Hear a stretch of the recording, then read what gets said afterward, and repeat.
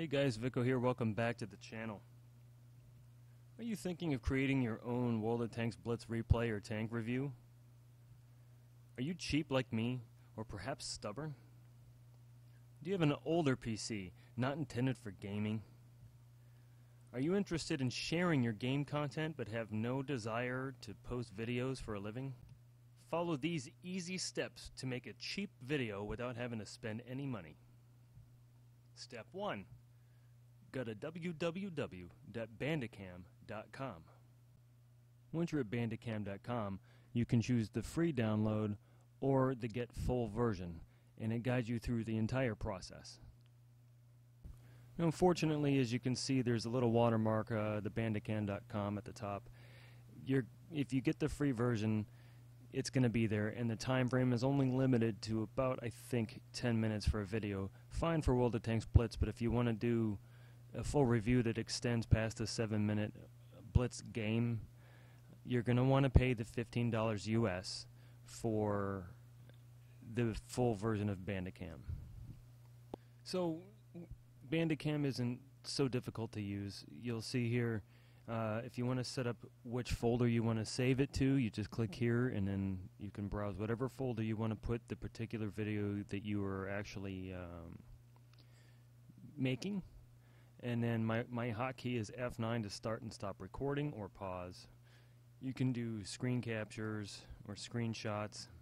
What I really like is you can set it up so that you can speak while recording. So this is recording the background. This is recording my microphone. You can also set up a webcam. If I set this up, I should have my webcam video down here, or my webcam square. Then I can turn it off. It might not have worked.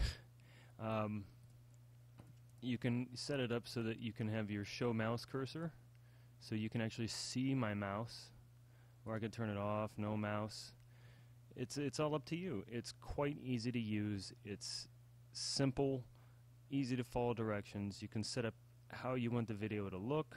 You can use MP4 AVI depending on what kind of computer you use. I use a PC, a very old Hewlett-Packard standalone single unit PC, not a gaming computer.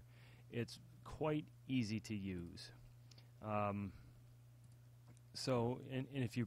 you're playing a game, while you're playing World of Tanks Blitz, I'll get into why you need to do game recording mode versus windowed mode like it is now.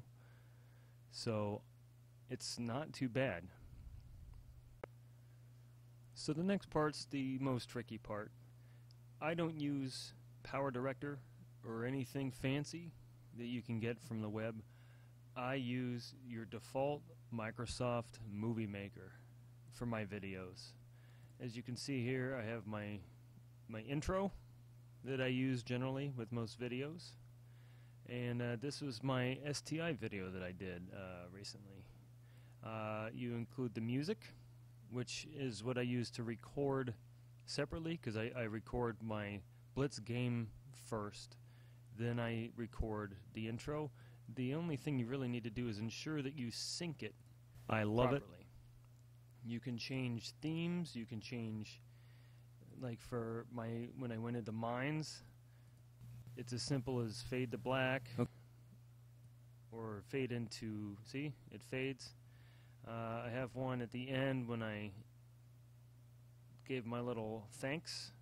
You can even do transitions. It's quite simple. Yes, but what about recording your game footage? Well, we're going to get to that. It depends. I use an old iPad mini, and it's starting to age enough that lag is anywhere in my house with the Wi-Fi. So what you're about to see is based off of the iPad platform going to a PC.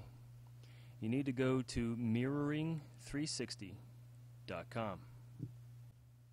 Now, as my iPad isn't jailbroken and I don't have AirShoe, another app you can use to a Mac computer to mirror, I have to rely on transmitting my game footage onto Mirroring 360, and all the directions are there, it's easy to follow, but another window pops up on the screen, and then I use Bandicam tailored and shrunken, like I'm about to shrink the screen here, like that. I shrink it to accommodate the mirroring 360 image, and I record that. That's how I'm able to get my Blitz videos up. After you've done everything I showed you, it's as simple as uploading to YouTube. All you have to do is render it after that with Windows Movie Maker, and everything else is up to you. If you have any questions, please feel free to leave a comment below and I can answer. If you like what you've seen, please like and subscribe. If you're interested in sponsoring the channel, there's a link above and below.